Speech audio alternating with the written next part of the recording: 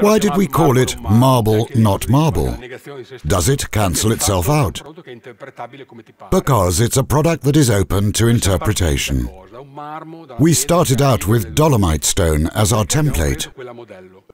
Dolomite stone is a white marble with veins.